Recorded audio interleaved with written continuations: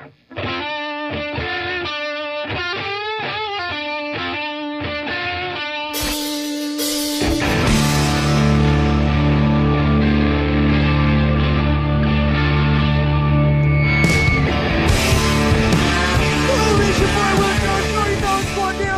310 QuickPods. Coach Chris in the house. Hey, everybody. As Will Jones, Coach Will Jones says, Boy Will Jones. I'm Chris Germain. This is the CrossFit 310 QuickPod, and we are here for a very special reason today. What is that reason? That reason is the Crucible. We've got this event coming up October 23rd called the Crucible. It's going to be fun. It's going to be amazing. I am extremely excited for this. Yep. If you haven't heard about it, we're going to talk about it today. If you have heard about it and you have questions, hopefully we're going to address some initial questions because the cutoff on registration is the 3rd. Is that right? Boom. October 3rd. And go time is October 23rd. Boom. And 20 days later. Yep. This is an event. So listen, let's bring on, we've got a couple of amazing people we're going to bring on today. We've got the famous Jen McMahon and the amazing mustachioed Paolo Stupa. Who is with us. Welcome to the QuickPod, you two. Thank you. Hi, Paolo. How are you? It's Luigi. Oh, yes. Sorry. There it is. Just before, if you were wondering, just before we started, we were like, wouldn't it be amazing if he had a fake mustache? Because I thought I saw something. I thought I saw a mustache. And then all of a sudden, it's happening. It is here. Yeah, but that just goes to show that, you know, as tough as a Crucible may sound, you know, don't overthink it. Don't be too serious with it. Have fun with it. Oh, it's like our thing. Absolutely. We take movement very seriously, but we don't take ourselves very seriously at all. Yep. Okay. Well, we are here to talk about this event that we are going to do. I would love, because Paolo is the man who brought it to me initially, and then we pitched it to the coaches, and then the coaches were like, let's do this. Oh, yeah. So, Paolo, will you kind of give us a description or a rundown of what is this? What's this thing we're doing? Yeah, absolutely. So I've got this thing where every year I'll do a Crucible event. So Crucible event is just something that's bigger than you. And it, you know, for me, it's to teach my kids that to be comfortable being uncomfortable, and they see me doing it, and I learn a lot through it. So one of my SealFit buddies was telling me about, I guess, about me swallowing. It's like, you would have slowly started eating it, and I would have been more and more interested. I'd have been like, he ate it. He ate it, Will. There goes the mustache. Yeah, you guys. So one of my SealFit buddies is saying, hey, you know, I did a Crucible event for my 48th birthday, and I did a 24-hour event, and I ran 2 miles every hour on the hour. So it's like an EMOM. And I said, how was it? He goes, well, it actually got tough. And I thought, you know what? I need to do that for my birthday. And then I thought, you know, this is just such a great idea. I can't keep it to myself. I've got to share it with all my friends at 310. And sure enough, it's grown into hopefully a community event. And hopefully at the end of the day, you know, it's been a tough year for everybody. And I think it's something next year we'll look back and think, wow, you know, there's some highlights of 2020, and this was one of them. I didn't expect to do it. Something I did something I didn't think I could do. And we're going to have some fun doing it. Man, I love it. That's exactly what it is. Thank you. So as you were saying, you brought it to us, and we were like, oh, geez. I jumped on it. I know. I this jumped guy, on it right away. Of course, if you know Will and Paolo, like nobody's like, oh, that's weird for them. But if you know me, like I'm not the runner. I'm the guy in this group that doesn't do this stuff. Coach Jen, world famous ultra marathoner / movie star. I mean, there's a lot going on. So she's got some of this. She's going to bring a great voice into this because physical endurance and mental endurance is something she's no stranger to. So I'm following all of you. I'm doing the exact, I'm the guy that Paolo is talking about. I'm the guy that needs something. I'm the guy that would not do this without a group of friends. Just not, this isn't the one that I would do, right? I would do something else. And so I said yes, because I love you people. And it is the right year and the right time to do something intentional with my training. Time is now. Yeah. So we need to give some information out, right? To kind of let people know how we're going about this and what we're going to be doing. I think I kind of described my short why. My why was it's 2020 and my training is off like most people, even though I'm back in the gym and we're training, that's good, but just a reason to train. Will, give me your why. What you just, cause you just want something. Yeah, so for my why, right? It sounded good, like it sounded something fun and adventurous, and I'm all about fun and adventure. Absolutely, there's a challenge aspect of it, and I know that I'm gonna be tested, and I guess I just want to see how I react when it comes time for that test. Good. So you were all in. Coach Jen, tell us about this. Let's see. I also like fun and adventure, and I really like the idea of us doing this together, and I'm pulling in some other people to do it with us too. So I think it's going to be a fun event, and at the end of the day, I think we'll all have some stories to tell. So I'm looking forward to that. Yeah, for sure. Okay, well, let's get into some of the things that we want to discuss inside of here. So it happens on October 23rd. Yes, a Friday. Right, that's right. So describe, Paolo, why don't you describe kind of the options? Like what is this? How are we going to do it? You gave a short description of it, but when Friday the 23rd rolls around, what are kind of the options that people have? Yeah, so you've got three options. The first option is the 24-hour, and that starts at 6 p.m. on Friday. So you're going to be doing, ideally, if you're doing the 24, shoot for a 50. There's something special, I think, Jen could test this, doing 50 miles, right? So it'd be 2.1 miles every hour for 24 hours. There's something special about doing an event overnight or getting up super early at night to do something. If you're looking for a test, it's going to test you. The second option is, and by the way, the second option is either doing a half marathon or a full marathon, and that's 12-hour window. Now, you can start at 6 if you want to try something overnight, or if you don't want to do that, you could start at 6 a.m. in the morning, and that runs for 12 hours. So if you're doing a half marathon, it'd be 1.1 miles, something in that area, every hour on the hour, or 2.1 miles, something in that neighborhood for the marathon. And that's it. And you can do it on your own. You can walk it. You can run it. You can jog it. You can do part of it on the treadmill. You can walk your dog. You can even do it with friends. Right. It's your choice. Yeah. That is going to be a kind of an ongoing talk inside of this. Like, that's where we have geeked out the most. Cause there's lots of office coaching talks. Yes. Cause I'm all nervous about this for different reasons, but most of our talks have been like, how are you going to do it? It's really, how are you going to express this thing? Because there are some people that are going to do it together with other people, right? Side by side with other people. There are some people that are going to be like going into the pain cave all by themselves. Yeah. Or certain hours, Yeah. For a 24-hour event, My guess is I'm going to need to be connected to some people for a number of it. There's going to be some like danger hours where I'm like, what am I doing this for? I'm going to go take a nap, and I need some connection, and I need a plan.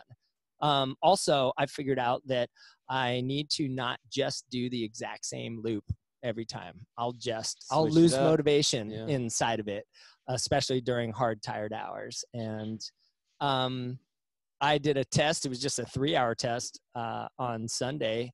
And the hardest thing, I think, for everybody is going to be waiting to the top of the hour. Okay.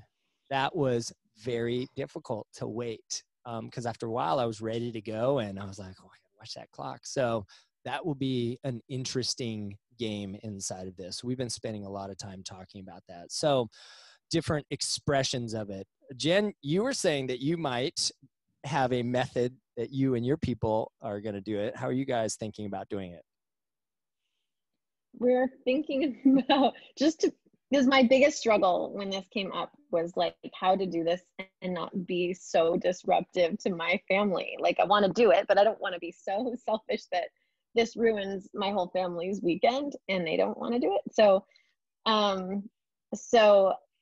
a couple of us are going to get a hotel and we're going to go from the hotel and do our mileage from there. And so I think it'll actually kind of make it fun, interesting, different. We'll get some work done in between those miles. So I always have social media work I need to do. So we'll come back after a mile and get online, do some stuff, and then get back out for the next one. Yeah. Paolo, how about you? What do you feel is going to be like how are you going to do this? Yeah, so I'm going to do the night segment. I muscled a couple of my buddies, into it, and they're up for it. So we're going to be trading off. We'll start at my driveway for a few hours, and then we'll move it on to someone else's. And that's how we're going to do it, and we're going to have fun with it. I'm also going to working unless my kids, the oldest is 14, and to do their age over 6 hours, right? Probably starting during the day. So it's fun. We can have a family affair, and we'll see how that goes. But yeah, that's kind of my game plan. So you're going to do. And you're right, Chris, by the way, not that I didn't mean to rip. The guidance I did get from my buddy was whatever you do not do the same route over 12 or 24 hours. Switch it up. The monotony will get to you. Constantly varied.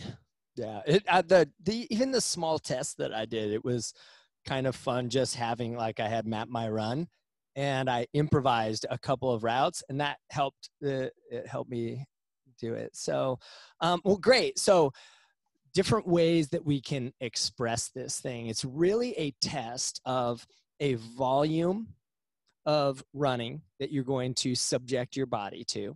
It's also a test that of what happens with you. You need to train to run and stop, which is a different physical beast. That is a different physical beast than just going. So that is something that I'm intentionally beginning to train myself on, because as soon as I'm done with my run, my body's like, oh, get a cup of coffee and relax.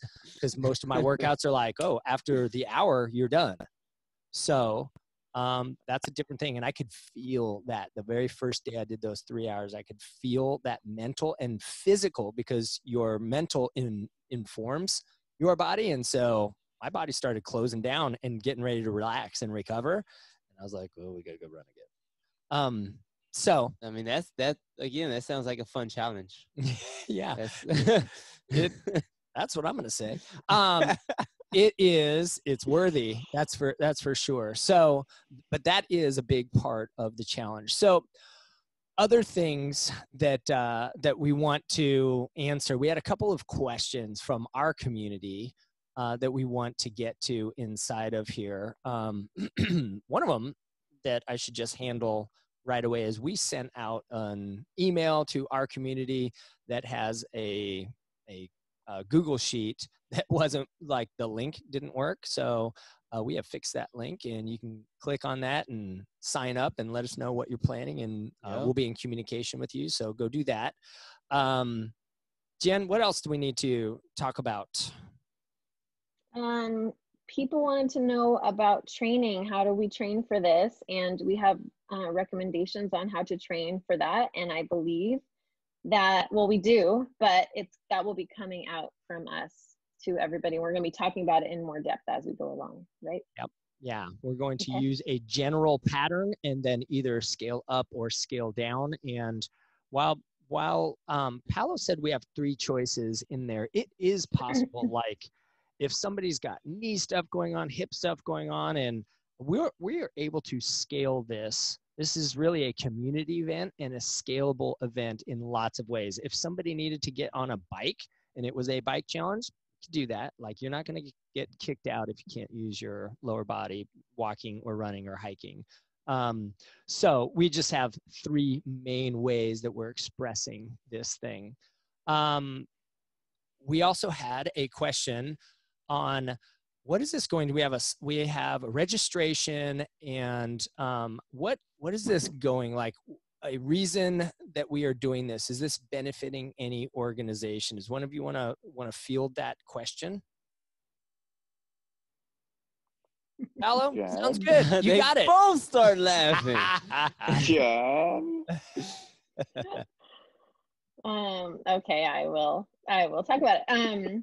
We have discussed this benefiting an organization. We are still working on who that is and how we're going to do that, but it is something that we're interested in as a group. And so it also might depend on how many people we get signed up in here, and so how much we can raise for someone or something out there. Yeah, early on, our discussions were everything from, are we going to try to give money to this thing, or just begin with the raising of awareness? Because it was, honestly, it was just a very small group of people going into this. So we didn't go into this to have it be that thing, but we had an interest in benefiting something bigger than us. So. Uh-oh. Well said. So, Paolo, what else do we want to? Oh my gosh! Oh, if Jen gets the giggles, she's got it. Uh-oh. This happens. Oh, this happens. You want to put the giggle timer up? Yep. Oh my god! No, do not. Where's It will never end. I got it. We'll just discuss stuff and see if she comes down. Yeah. It's like she's floating in Mary Poppins. Oh, She's yeah, floating yeah, up yeah. to the ceiling. We'll just talk until she floats back down. All right. Okay, just keep talking.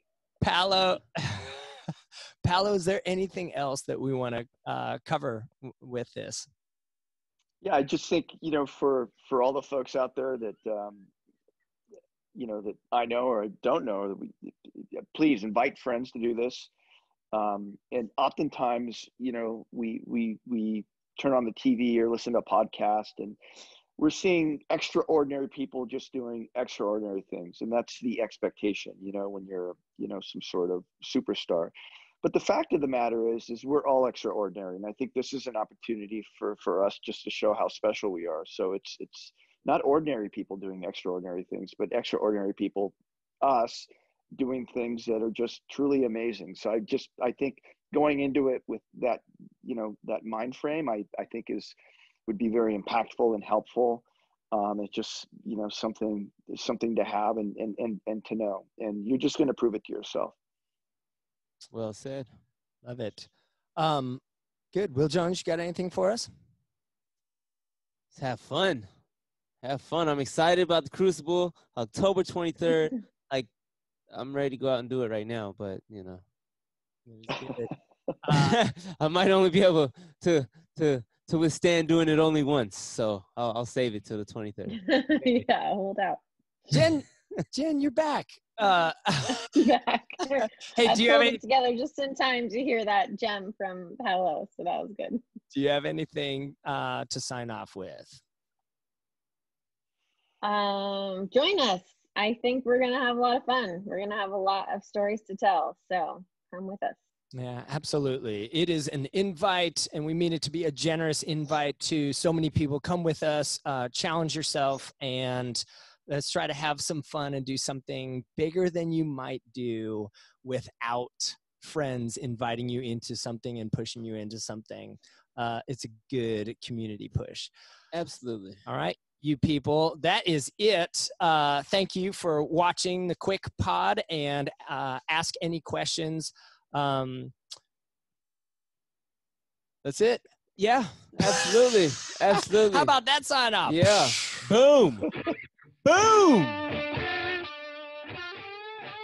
Air guitars to come.